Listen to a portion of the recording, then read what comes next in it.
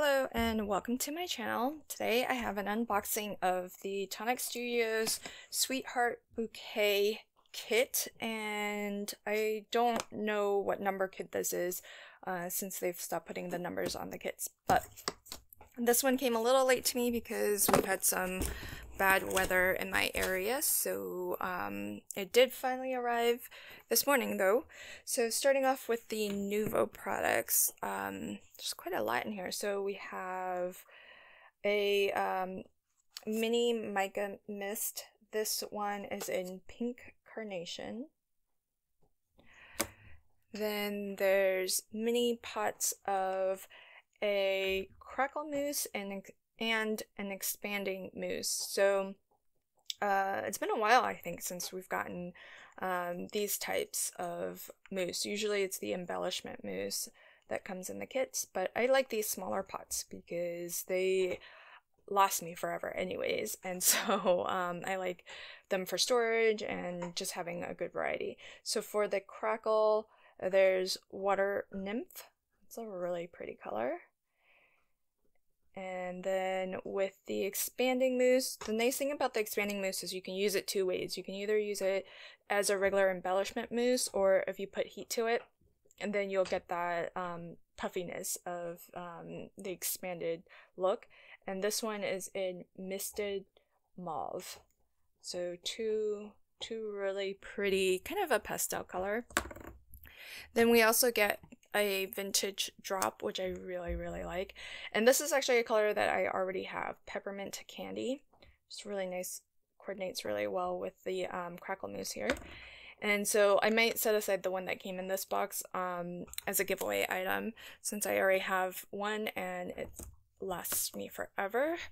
Then we have, I don't know if this is one of several that you could potentially have, or if everyone gets this, but it's Lilac Bloom Confetti, and it's really pretty. It's got, it's all the same size, but it's got little flower-shaped confetti bits and sort of that AB finish to it too. So you get, if you tilt it in the light, you get different color effects. So there's that. And there is a sample pot of embossing powder in classic silver. It looks really dark in the pot. It looks almost like a charcoal gray. So it'll be interesting to actually see how this looks once it's been heat set, and just to see what kind of silver you get from it. If it's like that bright white silver, or if it's a more sort of a stainless steel silver. And then speaking of silver, there's this is kind of neat. It's a 6x6 pad, 24 sheets of different silver. It's called Silver Service because it's different silver effect specialty card.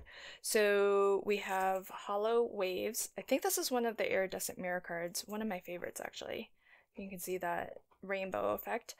Then we get Luna Silver, which is a pearlescent silver cardstock.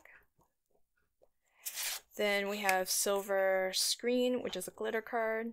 And I like having them in these 6x6 sheets because I generally don't use a lot at a time. So the smaller sheets work just fine for me. And then this one, well, it looks a little bit different from what's shown here. Because this looks like it's all silver, whereas this is craft interchanged with silver. So this is Silver Strokes foiled craft card. So it's craft on the one side, but it's got the silver striping, sort of a candy striping. So that's kind of neat, because usually it's when we get a new color trend that we get a 6x6 paper pad. So that's pretty cool. And just to show the rest of the papers, pull out the larger sheets. So these are the A4 size sheets. We have classic card in ivory white,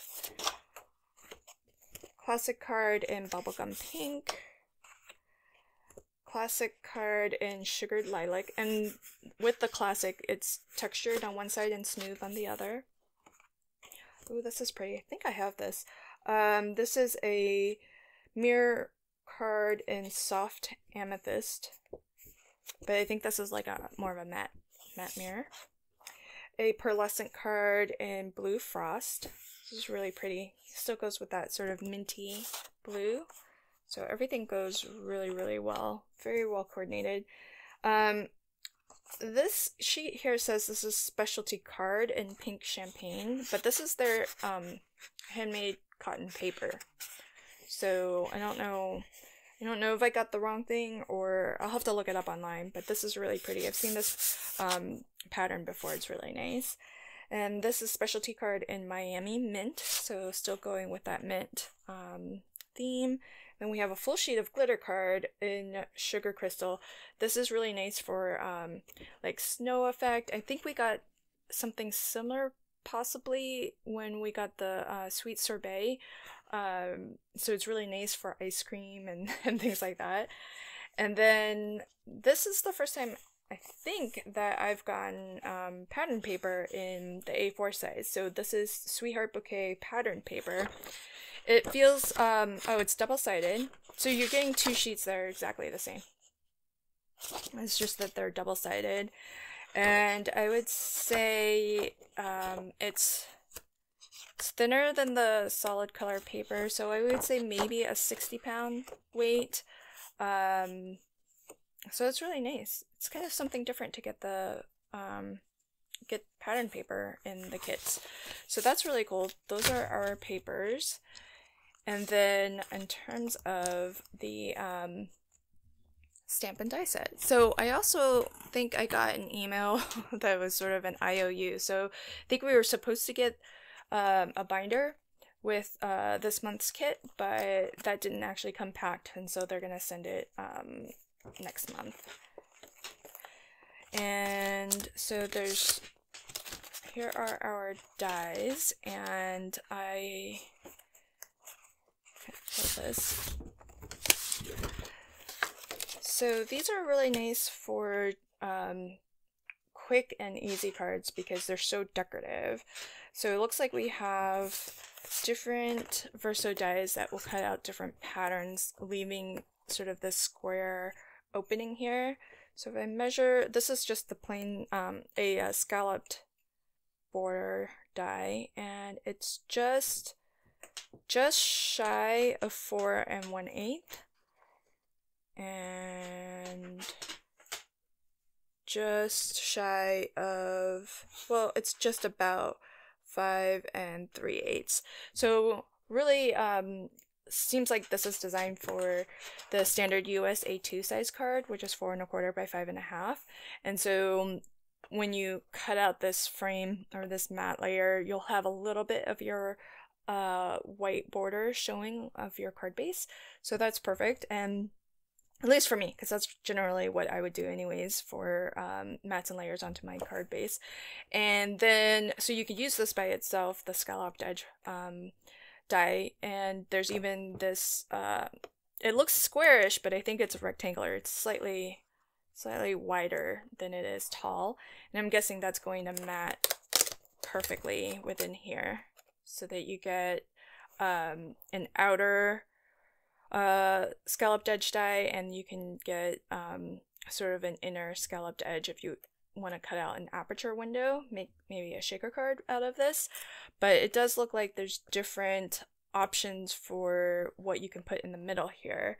So the same is true of this. So these two designs are Verso dies, so they'll cut into your card different patterns, and the outer edge and the inner edge here don't have cutting blades, so they're going to stay kind of intact, but you'll just have this pattern cut out of your panel.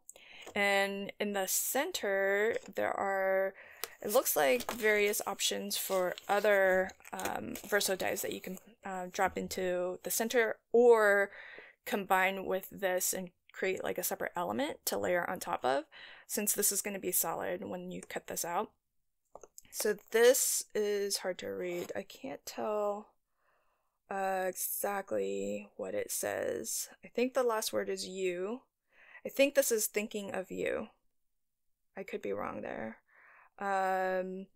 But it's some sentiment, word sentiment, and a floral pattern that sort of looks like it could probably be mixed with either or, but I feel like it more matches this one. And then over here we have, I think this is interesting. So this one and that one look like they sort of, if combined, have almost a circular border shape to it. You can kind of see that solid circular portion there. So that sort of seems like it mimics this pattern, because you can see this almost has this circular shape to it. So you can almost like mimic that into the center design. This also has a circular pattern too. So if you look at that, there's like a circular edge to it. And then the center plate here looks to also have a word in there and some hearts. But again, I'm having a hard time making out what that actually says, and so I'll have to die cut that to actually see what the sentiment or the word is. But lots of different ways of using it though, because this also has a rectangular scalloped edge frame to it. So this looks like, yeah, so that'll go around that center portion. So you can sort of create that as a separate sort of embellishment piece to go onto your card, or I'm presuming that you can use this to yeah, it looks like a lot of the stamped sentiments will fit within here as well, which we have a lot of different ones. So there's thank you, missing you, always in my thoughts. So that's really cool, and I like that there's also little font sub-sentiments. So we have thank you so very much. We have from the bottom of my heart, just to say thank you, someone very special, or you could do you are someone very special. So lots of ways to mix and match and combine. And then there's different floral embellishments for corners, border pieces. You could probably create little accents to your sentiments as like leading and trailing embellishments. Like that one would be great for that purpose. So a really versatile set of stamps and dies that I think will make for some pretty quick cards too. And so I think that's really fantastic. So I don't have immediate plans to craft with this kit, but when I do, I will definitely link to that project at the end of this video. Thanks so much, and until next time, happy crafting and have a fantastic day. Bye!